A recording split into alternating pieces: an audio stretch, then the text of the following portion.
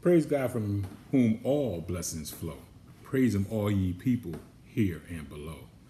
We greet you in the precious name of our Lord and Savior Jesus Christ, and our pastor, Pastor West, Pastor Todd, Pastor Don, and all the members and ministers in the ministry of the Lord's house. We're so grateful to be in front of you and to take a little part of our time to just share some words of encouragement, some words of love and grace and mercy, and just reaching out to you and just letting you know that, earth has no sorrow that heaven cannot heal. In our marriages, we go through some stuff, and we need to have people that we're accountable to, people that we can talk to and share some of the things that are going on, people that don't gossip and slander, but people who show love and God's grace and mercy. So we just give us a few minutes. Just want to take the time and just share, the different roles in a marriage. Last time we spoke, we talked about the man's role, how he is supposed to take care of his family and be strong in the midst of the storm to hold the family together. Because surely we are tossed and turned here and though, and things just come. But we need an anchor that's tied to the family, which is Jesus Christ. He is the anchor of our family and our life. And so we thank God for that opportunity. We thank God for our wife today. She's going to share a couple of things about the woman's role. And men, listen, God put us together for a reason. As far as being the wives being a helpmate, there's so much more. In times of need and heartache and pain, we have each other. God is in the center of our life, and if we're following His word, we have each other, and we stand on the firm foundation that God has built. So we thank God for this opportunity right now to just share, how God works in our life, and maybe it'll help you in yours. Amen. Amen. Amen. Amen.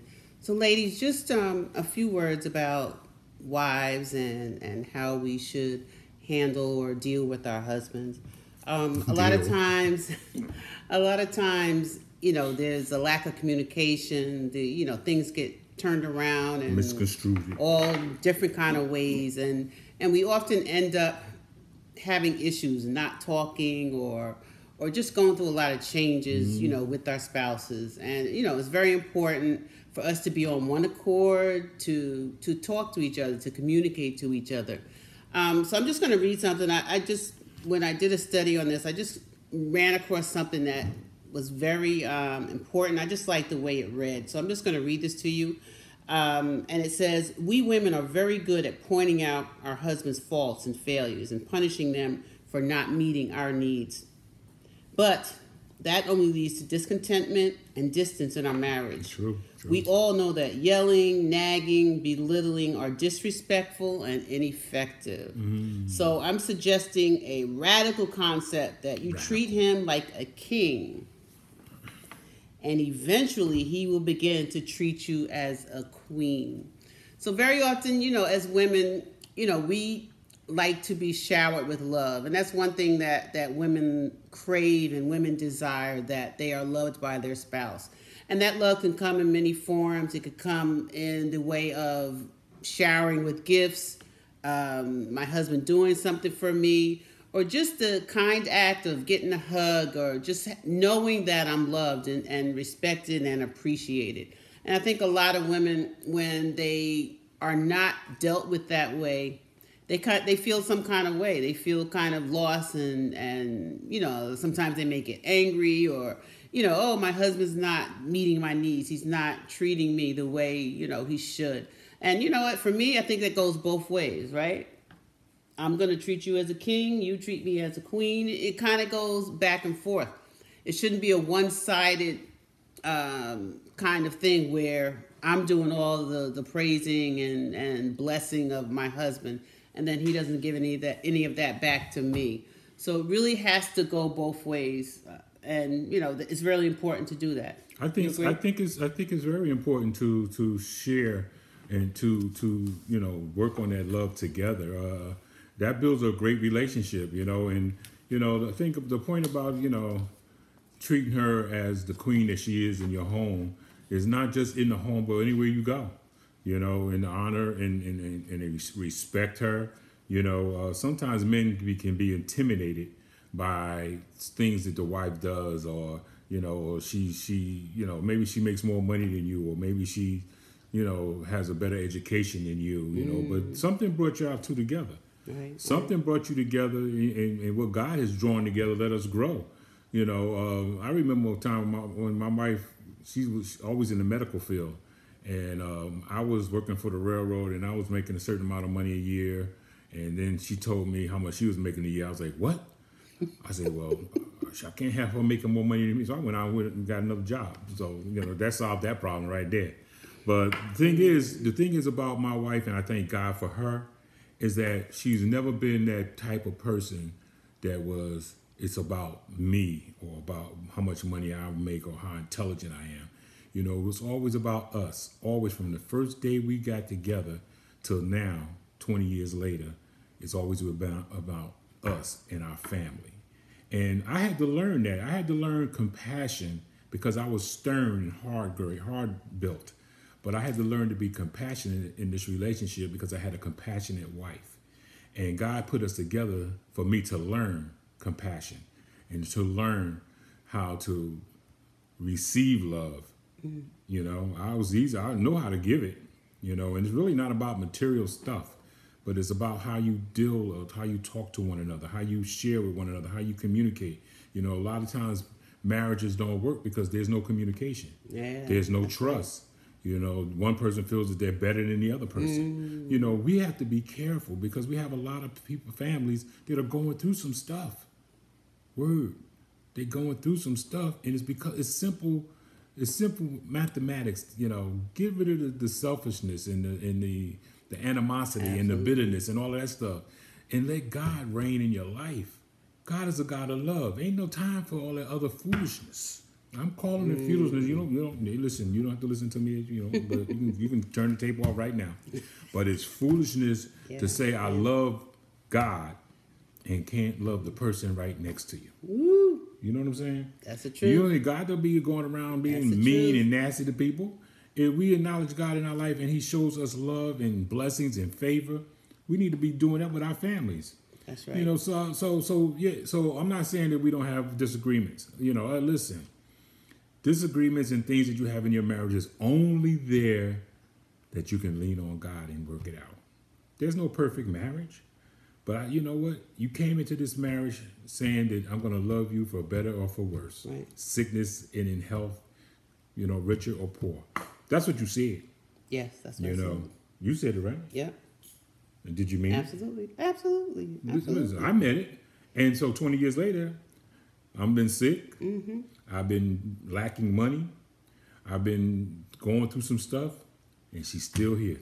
And you know what? You said something that kind of sparked something in me, where you said you have a husband and a wife. You work your job, I work my job, but, you know, maybe I make more money than you, or, you know, vice versa. And I think as a marriage, you two come together. So it's not about, it's my money, it's your money. You know, it's our money. We are in this together, and we need to do it together. Mm-hmm. In order to take care of this house and take care of this family, we come together as one. And I think a lot of marriages have difficulty with that. You know, you might say, well, I'll pay this bill, or I'll use my money to do what I want, but you use your money to take care of the house. You know, and for me, I don't know, maybe that's just my way of being a woman or a wife. You know, I was never like that. You know, I just feel that if I can contribute to the house, and if I can do things for this family, that's what I'm going to do. It's not about the man and he does everything. You know, and some women are different. I guess it depends on how you are or how you were raised. You know, I don't know, you know. But doesn't it make more sense to you that we share in things? Sure. It makes a lot of sense that the more that you want to achieve in life and get in life and the goals, if you're working together, you get those goals. Mm-hmm. You know, back in the day in the Old Testament, you talk about a woman going out, the virtuous woman, she going out and she's doing all this work and stuff like that, taking care of the house, going out and doing stuff, and then the husband is sitting at the gate, you know. But I know that we can get more out of life. I think that, working together, and it's like she said, it's not about the money. It's about the fellowship and the love that we have for each other. We want more out of life. We want to be able to travel and do different things. Right. So it's easier if we both work. Come together. If you have a husband or a wife that's making a whole lot of money and you don't have to work, God bless you. Not here. But we come together. Listen, when we say I want to go on a trip, we go. We ain't worrying about money. We ain't worrying about food, clothes, whatever. We go. When we want to buy furniture or pay a bill, we say, listen, the money is in the bill account. Just pay it. Right. Things all working together.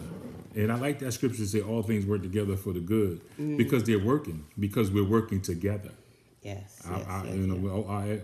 One of our deans from the seminary said, every word is a base for discussion. Working and together, right? And that's why we have a strong marriage. There's nothing hidden. There's nothing secretive.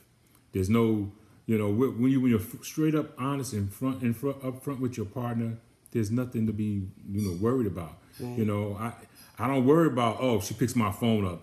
Will she see a message from somebody? I don't play those games. When I was a child, I thought like a child. But now I've grown up, I think like a man. A man who respects and loves his wife and love to be, be with her and share. Even if we get upset at each other, which we do sometimes, but we don't scream and yell and say unspiritual words. We say, well, you know what? Let's see what God says about this situation. And God always shows up. Right. So even if we got upset, we still come back the next day like nothing happened. That's right. Sometimes that makes me mad. I'm like, I'm mad at you. Okay, honey, I love you. I'm like, get off of me. But anyway, it's all. I mean, I love that. Yeah, I love that because what happens is, if a small spark of anger, if you sit on it, it's gonna grow. That's right. If you Just meditate like a fire. on it, Fire is if small. you meditate on that thing gonna get so out of it. You forget what the argument was about. Now you're talking about lawyer 911. But I thank God for the opportunity. For the love that He has shown us, taught us how to love. It's not osmosis. You're not gonna just get it right away. That's right. For all those who thinking about marriage, it works. It works when you work it. Yeah, you gotta work it. You gotta be honest and upfront and trustworthy. You can't hide anything. There's no secret account in here. She knows where all my money is. All of it.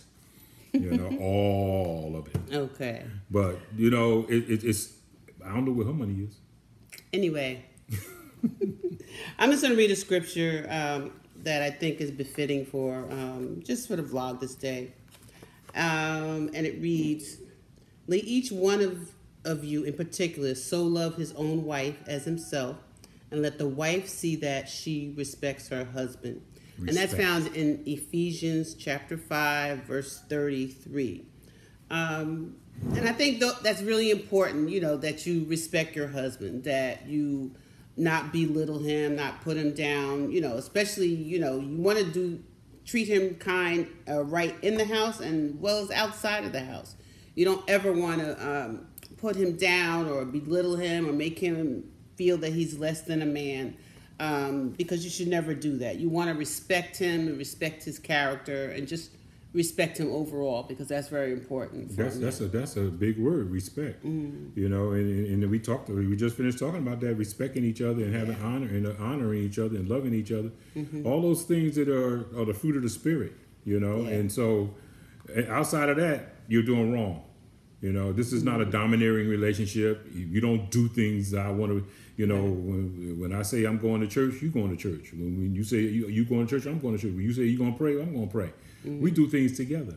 We have respect for one another. Right. And there's no room for Satan in this house, because God is the head. But when he tries to rear his ugly head, we get into prayer. We get into thinking, well, God, it's all, what can we do? You're in control of the situation, and you need to help us. Yeah. And so God is faithful. God always shows up. He always delivers. And I just thank God for the marriage beyond marriage. Yeah. Because as Minister Bruce would say, beyond marriage is like what happens, after the baptism. After the ceremony, after all of that, you do that. What do you do? How do you keep together? Right. We talked about how whatever you did in the beginning, you should be still doing, showing that love. Yeah. You did everything you can. She did everything she can to get me. She should continue on doing that. Don't y'all think so? Yes, absolutely, Amen, absolutely. amen. So I think we just have to remember that, and we want to be treated kindly. I want to be treated kindly. He wants to be treated a certain way, and I think you need to continue to do that because that's what builds a relationship and builds the marriage. Yes, ma'am. Yes, ma'am. So listen, the time is running out, and we just want to thank you for the opportunity to come before you to talk about the role of the wife, and we hope you got something out of it. Yes, yes. And we give honor to our Lord and Savior, who gives us this wisdom to talk about these things and to share positivity into somebody's life. Yeah. So can I pray out? Yeah. Why don't you pray out? Most gracious and Heavenly Father, Lord, we just thank you for this day, Lord. We thank you for the word that went forth today in church, Lord. And we pray that we can bless another marriage, another couple with information that can just help them and so that they too can stay married, stay together, and honor and respect and show love to each other, Lord. It's so important, Lord. Please continue to watch over us. Bless our pastors. Bless those who are in need, Lord. In Jesus' name I do pray. Amen. Amen. So that'll be in for Beyond Married. Beyond Married. Beyond Married. Deuces.